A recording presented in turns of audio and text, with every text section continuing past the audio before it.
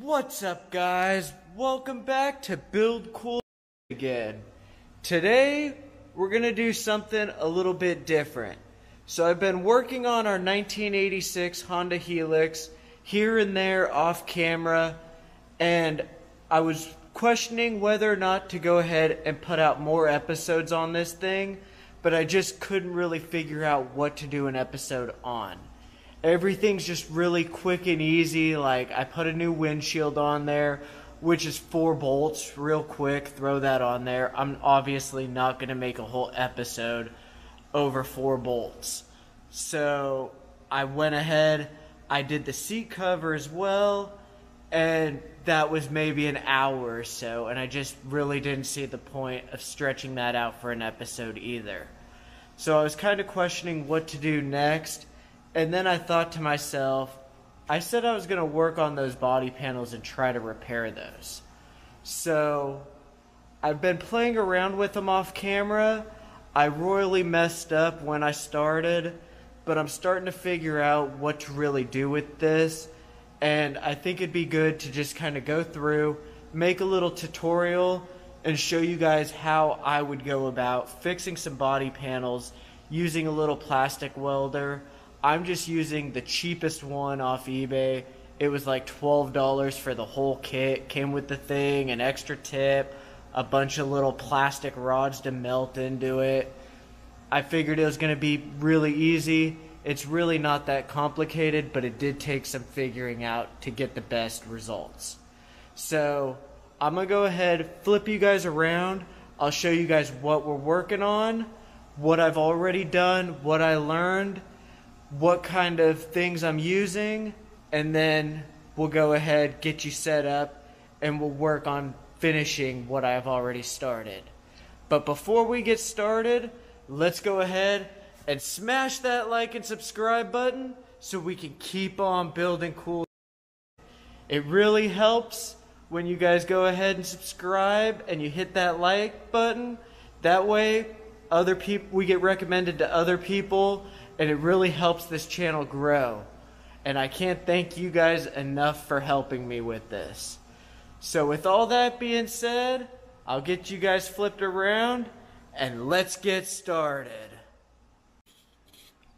Alright guys, so what we got here are the rear panels to the Honda Helix, plus one of the side panels that's on like the lower section of it.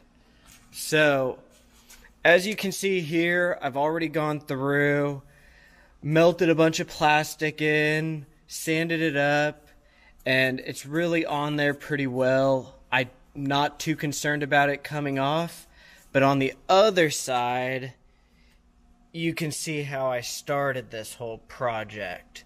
So I thought that just using the hot tip and melting plastic into plastic would give me a real good bond. But that really was not the case. So here, let me show you guys. It's already started to peel up.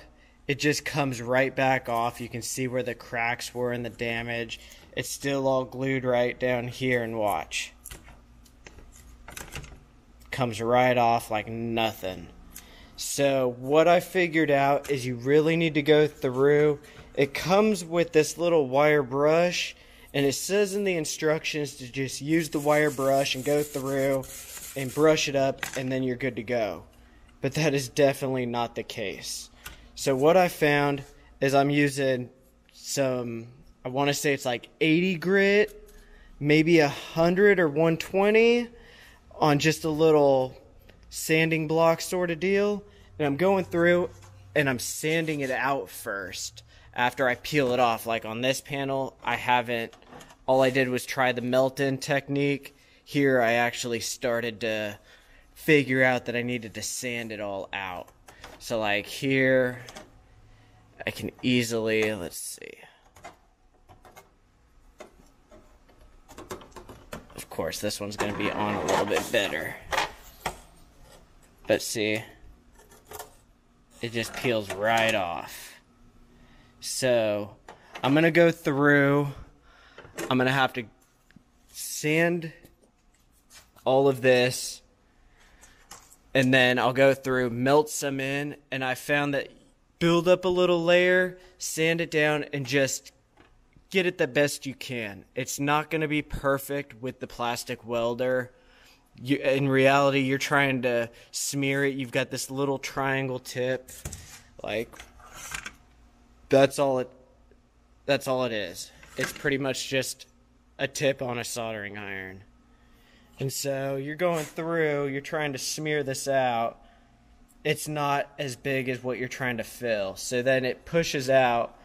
So like on this guy, it's pretty close. You can see there's some low spots here. So what I'm going to do is just take some little Bondo and I'll put a light skim coat on it just to fill in what I need to. Give it a finish sand, and this thing should be good to paint. I still need to go through, fix these cracks and that, but that's the plan. Just try to get it good enough to be able to put a light layer of Bondo on it and then be able to paint it.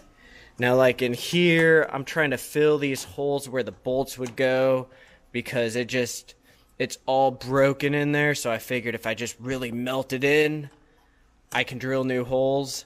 Unfortunately, the plastic's now melted from both sides and it's peeling off. So I'm going to have to kind of like melt it back or peel it back, do some sanding, get it all melted back in there. We'll get creative. But I'll go ahead, get you guys set up, and I'll show you guys what I'm talking about to go through and do these things. So with all that being said, let's get started.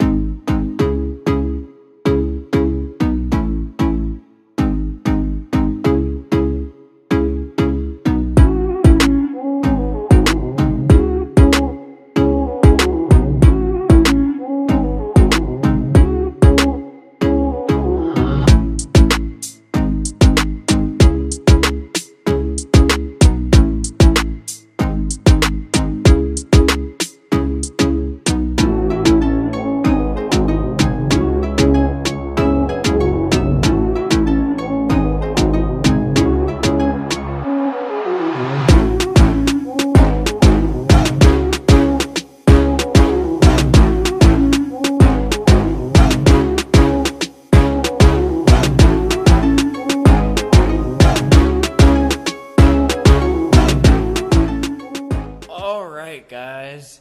So I went through, I showed you guys what to do, and I'm just at that point where it just keeps on going on and on. You just kind of have to keep sanding it down, smoothing it out, and trying to figure out where you want it and where's going to be that best spot for you to be able to just lay a thin layer of Bondo and then be able to paint those things. So instead of boring you guys and keep going on and on, I figured I'd call it a wrap for this episode.